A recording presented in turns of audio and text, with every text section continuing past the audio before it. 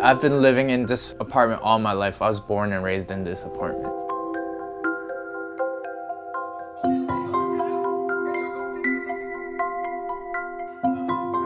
A tenement apartment looks like is your tub is in the kitchen.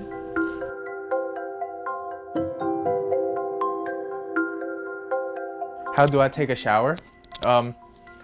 Take a shower. Just plug it into the sink, turn it on. Whoever's taking a shower or bath just tells everyone I'm taking a shower or bath. Everyone either stays in that living room or stays in a room. Hop in the tub, turn it on, and you're good to go. It fits. It's pretty comfortable. I grew up using this bathtub. I'm so used to it. It's kind of unique. We usually use the sink as much as we can, to brush our teeth, wash our hands, clean pots and pans. But there's times where, things don't fit in the sink, so we just use the tub. You can't stand. You're either squatting or you have like a small chair like this that we're sitting on right now. One practical or logistical reason you might install a bathtub in a kitchen beyond the lack of available dedicated space for that would be the proximity of plumbing already there for running water via a sink in the kitchen.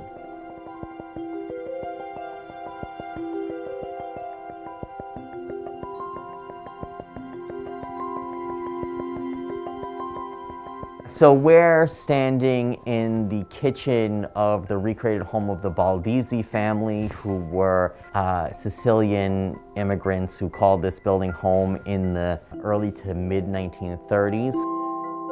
What's interesting, I think, is you could see here, this is a really good example of how in this kitchen you not only have a tub, but as you can see, also used as a countertop to prepare meals. When 97 Orchard Street is built in 1863, there are no toilets inside this building. The toilet facilities are actually in the rear yard outside in the back of the building. The 1901 Tenement House Act required that toilets be brought inside a building. And what that resulted in here is a toilet, a water closet. 2 of these per floor. There are 4 apartments per floor, so you're sharing a toilet with your neighbor and their family.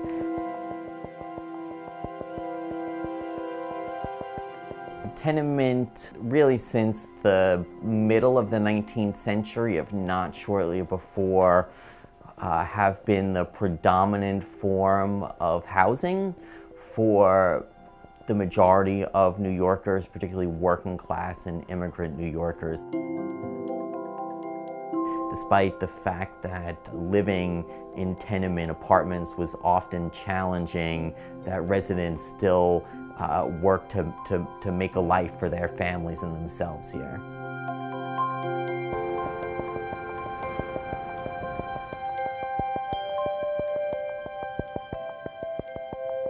Growing up in a tenement building, it's very humbling.